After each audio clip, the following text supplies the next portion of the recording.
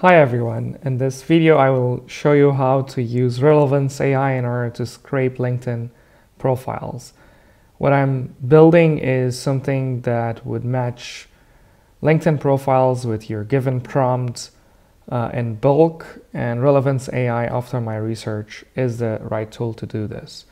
So basically what I would like to do is I have already extracted some LinkedIn profiles. This is a part of the other series that I'm working on, that basically we do a lot of research on how to do LinkedIn profile scraping by going through Crunchbase.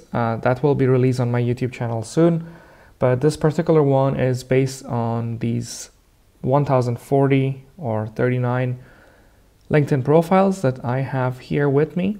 For the sake of their privacy, I'll just keep it away, like showing the actual profile of these people. I already have downloaded this as a CSV file, so this is how you download it as a CSV file. And then it's now the time to go to Relevance AI.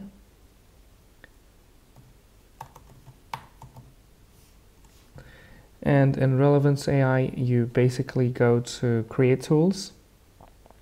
And from Create Tools, you can actually build your own, or what you can do is you can view templates and then you search for LinkedIn.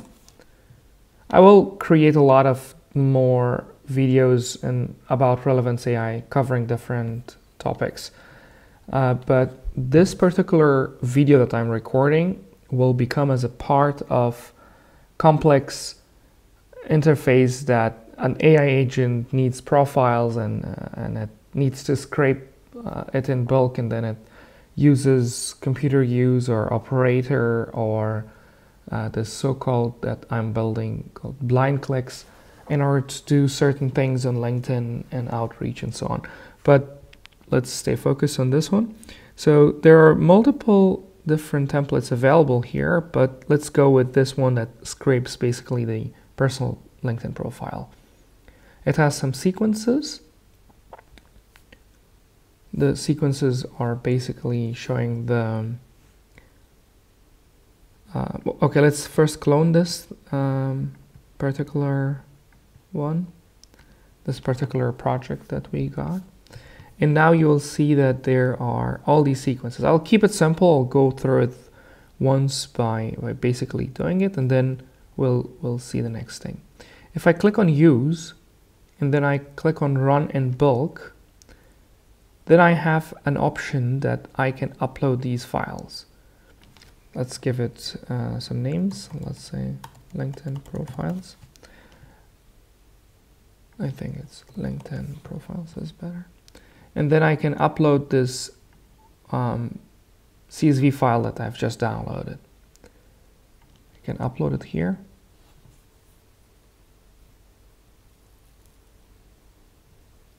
To be honest, I have never used Relevance AI myself with this bulk entry. So I'm not sure if this can scrape 1,000 profiles. The reason is because LinkedIn has limits, and usually all the other LinkedIn automation tools that I have used before, they use your own token, they use your own profile, and there are certain limits. Now, my assumption is that in the background, Relevance AI is a grid of like thousands of LinkedIn profiles, and it uses that in order to scrape these profiles. I only tried this before recording this video with like 10 profiles. It worked like a charm, and now I'm trying to do it with 1,000 profiles, and we will record the results and see how it goes. Okay, so it's looking for the profile link. Since my CSV only has one link, so I'll get that, one column, I'll just get that column. The rest, everything should be okay. The template scrapes all these fields, but we'll just keep it like that. It's okay. And continue. This is the column of the output that it will create, and this will consume something like 4,000 credits. So for that, in order to understand how much does it cost, so On a monthly basis, you get 10,000 credits. So if 10,000 credits is divided by 1,039 credits is divided by,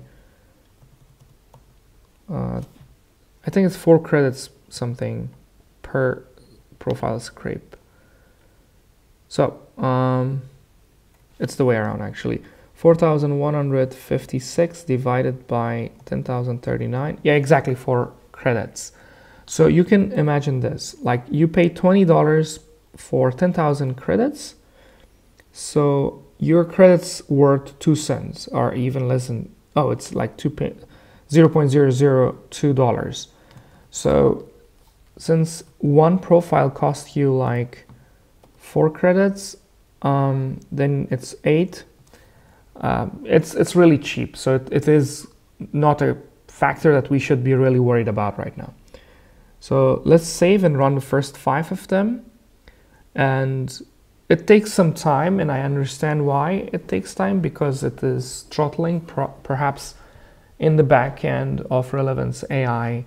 It is using multiple accounts, like predetermined accounts of dummy accounts on LinkedIn, that simulates the workflow using Selenium or Playwright or Puppeteer, that goes basically to that one profile and then it scrapes all the data and then brings it back here. The reason I know it is, or I assume it is doing it like that, is because I just freshly created this profile. I loaded 10,000, or I subscribed for the Pro account, got 10,000 credits, and I've never did any sort of account integration with my LinkedIn. So it's not using my LinkedIn, it is on the background. And I also assume that this is asynchronous, so that if I close a tab, close my laptop, go and come back, it should just work fine.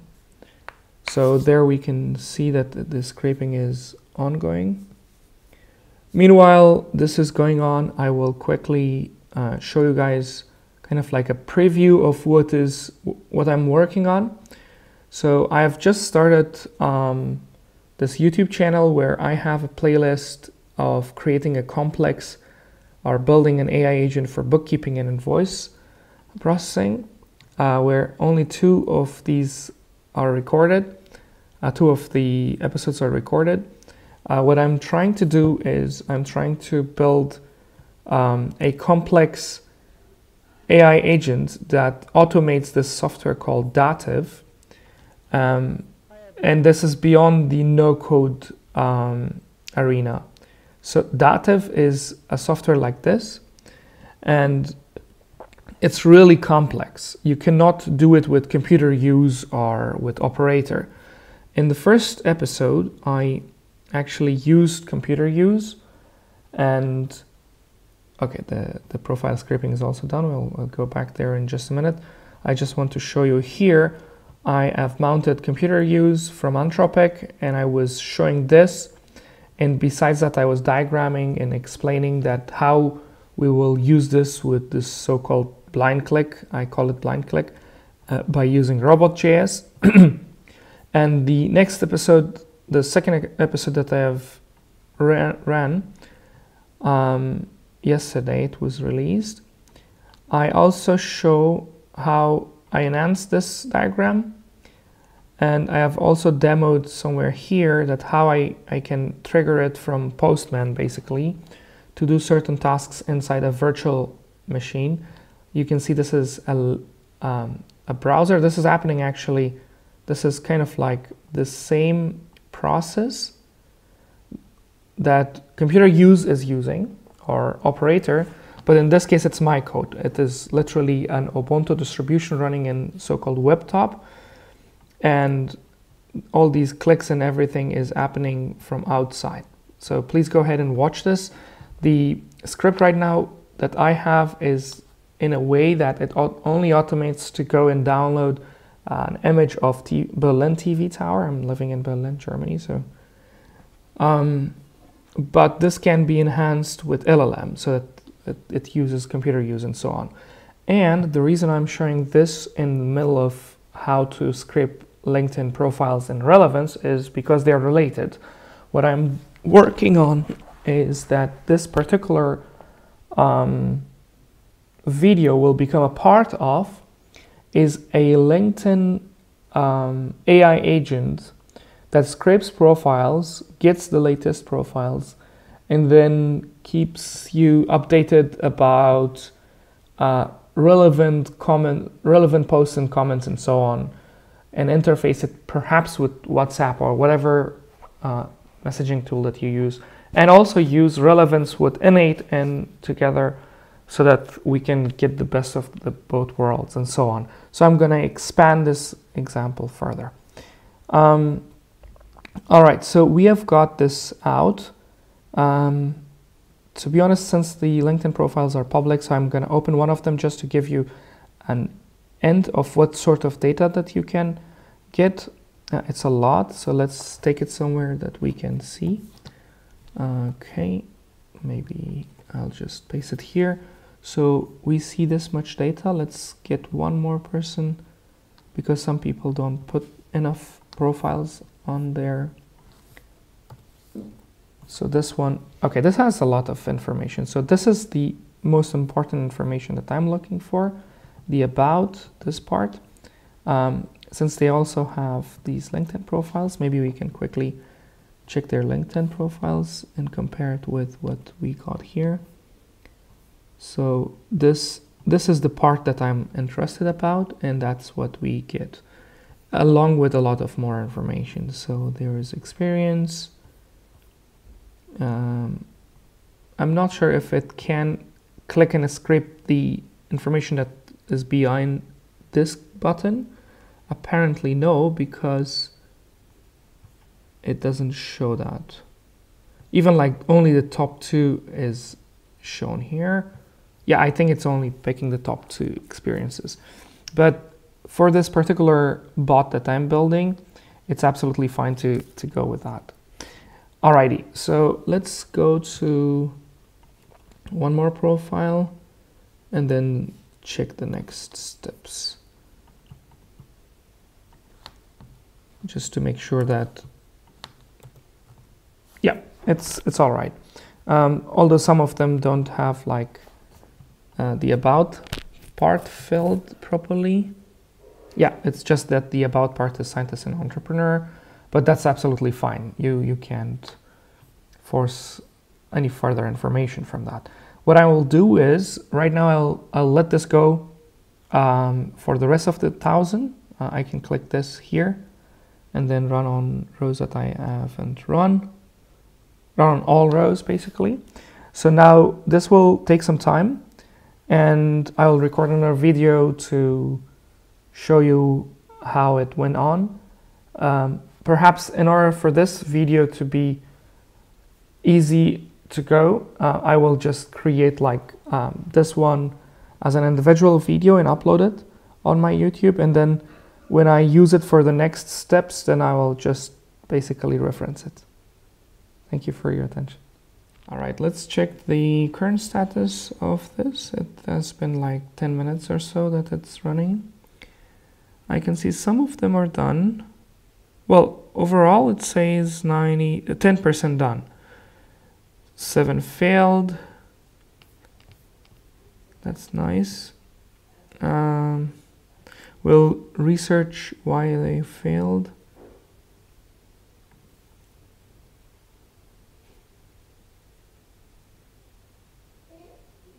Okay, there's maybe that LinkedIn profile do not exist anymore. There's a 404. Yeah, true. So that's good. The quality and everything we'll check later on once that everything is done. So as I assumed, I was like on other pages and working and editing the video and so on.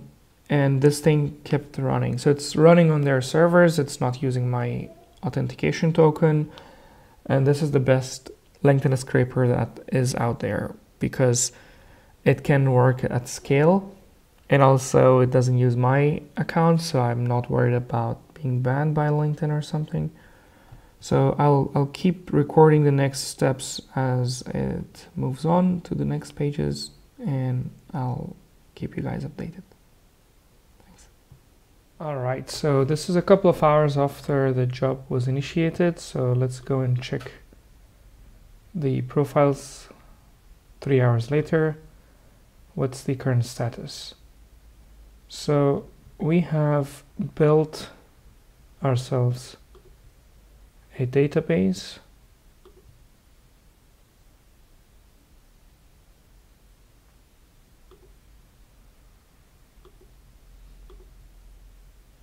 Here.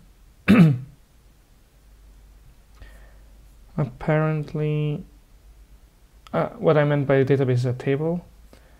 Apparently all of them are done. Looks good to me. I'm not sure if it provides a detailed report of how many errors happened, because we saw some errors happening. Let's actually download it in CSV and see it ourselves, how many from 1040 or 39, how many of them are done. I'm not sure why this process is super slow. Okay, it's done.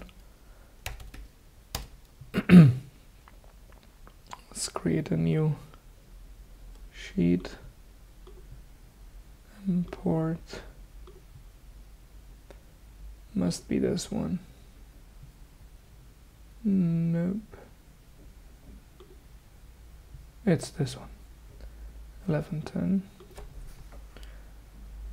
2.7 MB. That's a lot of. Replace current sheet. 2.7 MBs is a lot of text.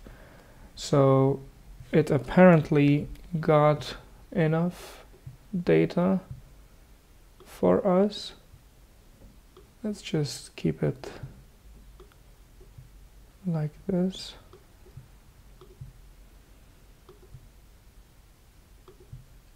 Okay. What I'm interested in is to put some filters to see how many data points were. So it doesn't have any empty. This might have some empty. There we go. And if I remove that, I have got 947 of them pretty much in detail. That is really good. And the amount of data it brought, it is very good for an LLM to digest and then create personalized messages, run certain filters, and do things that you could not do easily without having this data set in the first place. So that was the very quick gist of showing you how easy it is to build something like this with Relevance AI. I will build another video tutorial that will basically sit on the top of this and utilize the benefits of this extraction and then build something with this. The idea I have in mind is that the AI agent will basically do some sort of shortlisting for you, so that you can take it and then do your outreach yourself or using an existing tool. For example, I use Galaxy, and I will basically document the next episode of this video by first filtering these 1000 people to the ones that I think they will be relevant to me, and then I will put it on Galaxy. Thank you for watching this.